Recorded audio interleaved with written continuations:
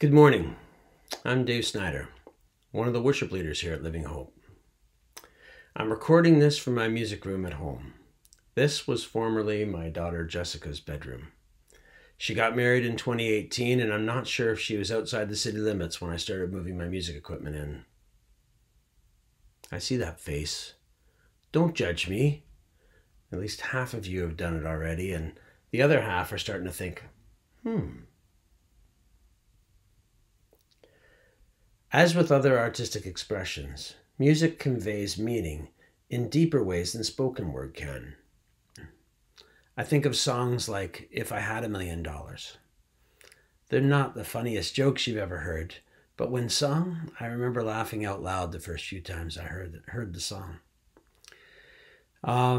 Or I heard a comedian a little while ago talk about how songs these days just don't have the deep lyrics like the songs of his day. Like Satisfaction. I can't get no. I can't get no. No, no, no. Hey, hey, hey. That's what I say. You get the point. Spoken, it's just not as strong. Or tearjerker songs, like Leonard Cohen's Hallelujah. When sung, really powerful. But when spoken, the chorus of that song is just Hallelujah. I'll never forget Katie Lang singing it at the Olympics. It was an amazing moment. I suggest that art is a powerful, God-given tool for us to use. I was asked to speak to you this morning about the musical portions of our worship service. Our corporate worship time isn't a performance for an audience. It's an expression of great worth, an expression of love between two hearts, yours and God's, through the inspiration and translation of the Holy Spirit.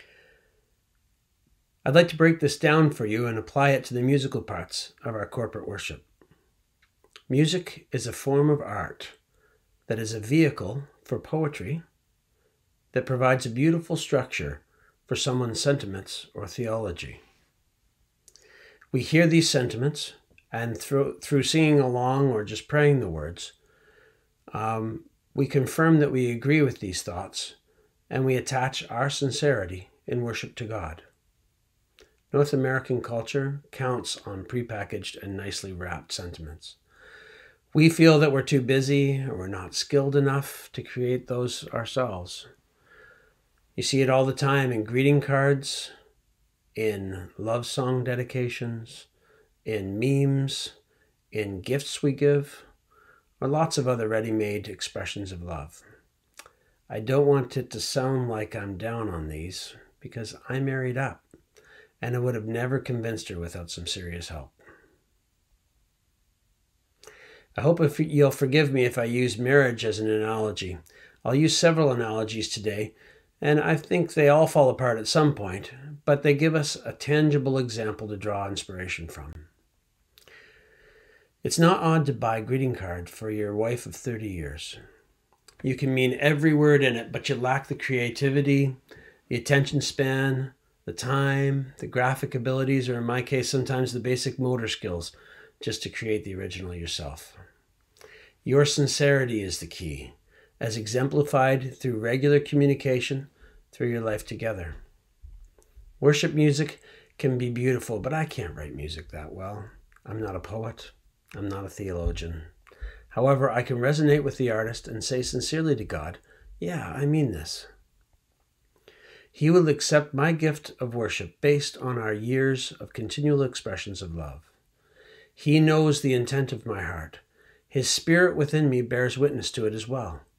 In fact, His Spirit inspires me, compels me, and can even clarify my intentions as they go to God. The Holy Spirit plays a critical role in all aspects of our worship service, including our singing time. The Holy Spirit, who is within each believer, is like a conductor as we sing together. Let's look at an orchestral conductor as an example. A conductor selects the music and sometimes even composes the music for a particular purpose. A great conductor can be really exciting to watch and therefore inspires musicians. It can be infectious as they punctuate every accent in the music.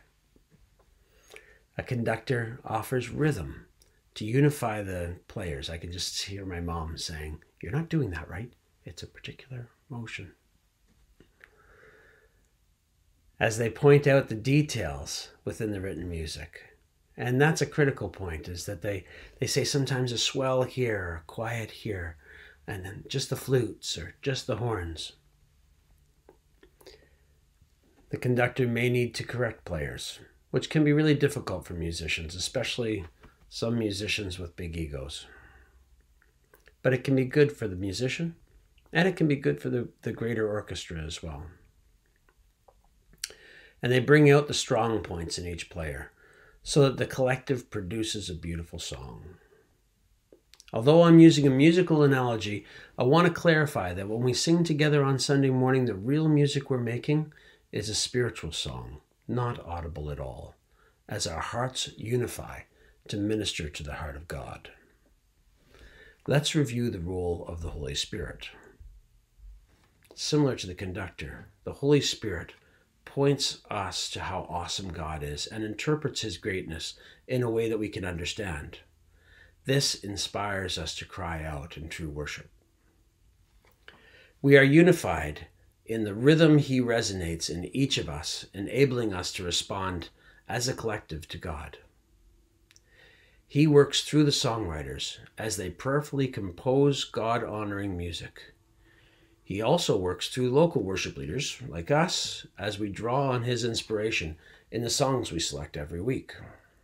He points us to the details in scripture or song or relationships so that through his counsel, we acknowledge the nuances that we would have otherwise missed. He convicts us of sin or areas where we're not pleasing God, bringing us into right relationship with God and with each other. He bears his fruit. I want to clarify, the fruit of the Spirit are actually the Spirit's fruit. He bears his fruit in us so that we're able to be patient with each other, encouraging, kind, and loving so that our corporate song ministers to God's heart. If these attributes of the Holy Spirit are unfamiliar to you, I suggest that you spend some time, either individually or with your Hope group, looking at the various roles of the Holy Spirit. We worship in spirit and in truth. In John 4:23-24, Jesus says, "But a time is coming and has now come when true worshipers will worship the Father in spirit and in truth. For the Father is seeking such as these to worship him. God is spirit, and his worshipers must worship him in spirit and in truth." This is referring to worship through the Holy Spirit with sincerity and in keeping with the truth as revealed in Scripture. We continually evaluate the songs that we do on Sunday morning to ensure that they're grounded in sound doctrine. We've discussed a new process where we would send the pastor a copy of lyrics before he hears the song to do a doctrinal evaluation. We also delete songs from our lists as issues are revealed. One role you have as a congregation member is to engage with God in sincerity. You can engage in any way you choose. As there are many ways to express love in marriage, there are also many ways to express love in worship. Within the corporate singing time at church, you may choose to bow, to be silent, to sing, to raise your hands, or to dance. I think it would be really nice if Rocky and the elders did an interpretive dance for us when we come back together. In fact, I think Rocky and the Elders is a great name for a dance troupe. Regardless of your method, ensure that you sincerely offer expressions of great worth to God. Your approach is entirely between you and God, but it can also minister to and inspire those around you. Seeing and hearing others connect with God can stir up our spirit, or rather the spirit within us, as well.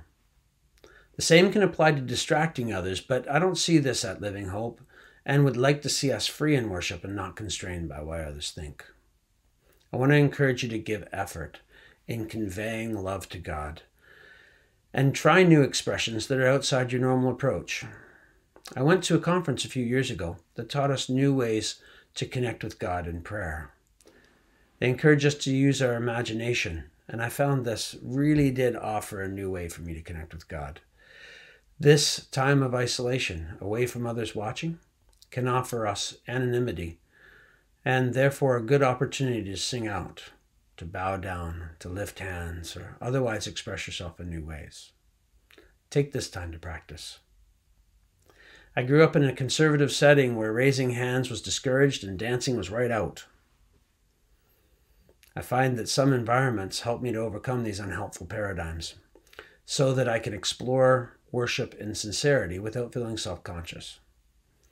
Worship in the Spirit is a two-way function of blessing and being blessed. Efforts on our part, through conceding to the Holy Spirit, yield new blessings both to us and to God's heart. How awesome is it that we can actually bless God's heart? I want to speak briefly about lyrical styles in worship music. There are two main categories I'd like to highlight: horizontal and vertical. Horizontal lyrics are ones that may be about God or a theological principle, but directed at other participants. A good example would be Amazing Grace, which is a testimony song, or A Mighty Fortress is Our God, that describes an attribute of God. So let's sing a verse of Amazing Grace and listen to how it's written about God, but not directly to him.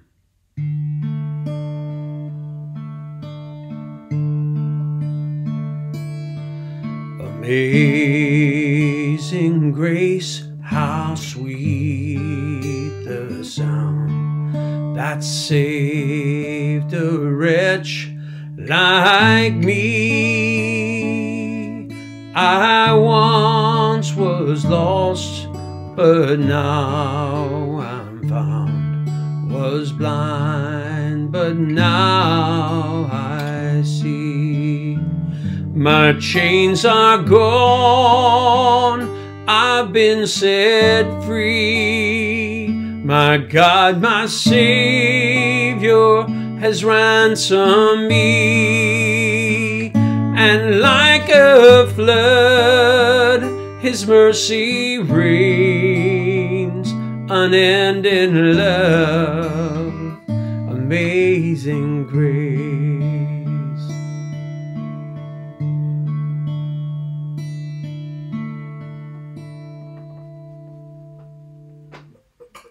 Chris Tomlin, a contemporary Christian artist, wrote the chorus to this otherwise verse-only song. Vertical worship speaks directly to God, like How Great Thou Art, or O Lord, You're Beautiful, and lots of other modern worship songs. We can sing a little bit of O Lord, You're Beautiful, and this comes from an era of choruses, but it actually has great verses. It's just hard for the congregation to sing. Let's sing O Lord, You're Beautiful. O Lord, You're beautiful.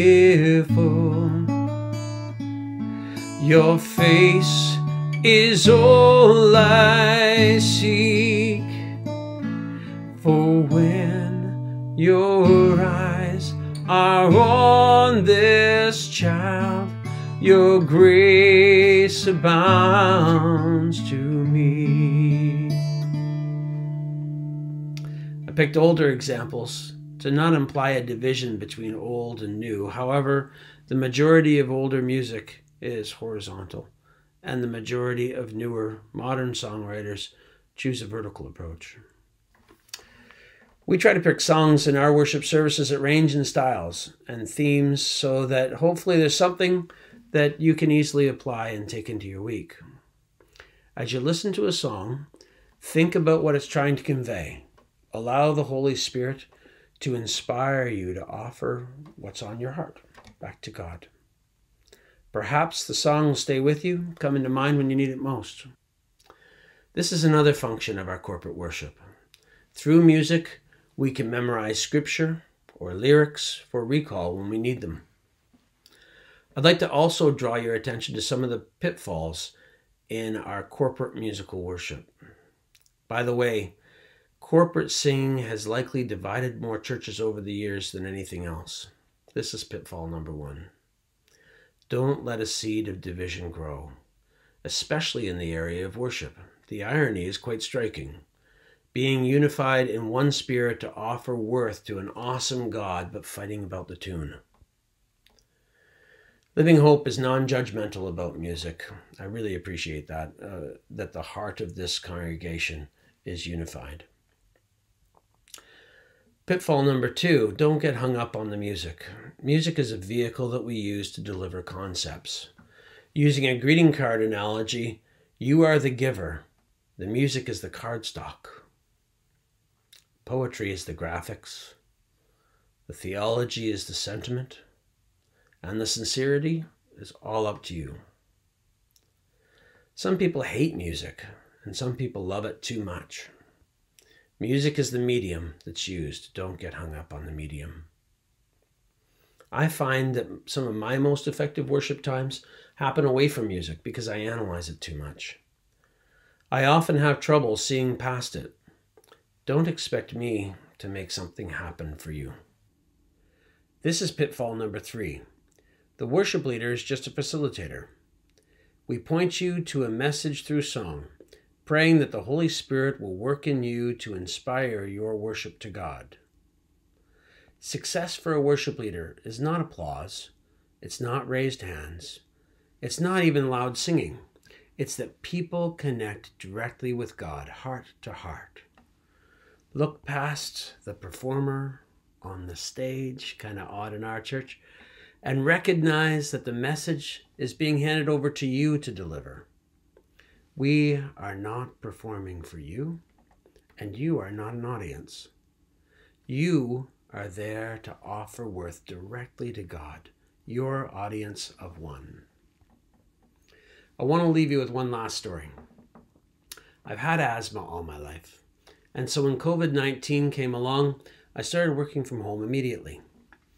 I've now been spending a lot of time at home in our house and our yard and really enjoying it. I've completed some renovations that I wanted to do and planted a vegetable garden. I've always loved our house, but over the last couple months, in my case, affections are developed through time spent. I think the same is true with our worship time. Spend time with God throughout your day, and I bet you'll find that corporate worship is stronger and deeper for you.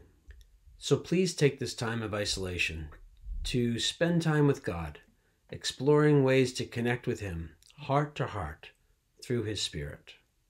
Let's pray. God, you are good all the time. Let's not forget that. Thanks, Lord, for the many blessings and gifts that you give us. And Lord, thanks in particular for your Holy Spirit and how He builds us up, how He corrects us, how He counsels us and feeds us, and all the ways that He equips us through His gifts. And Lord, thanks also for our connection to each other and to you through the Holy Spirit. I pray, Lord, that we would each get closer to you during this time. I pray this in Jesus' name. Amen. Thanks for listening.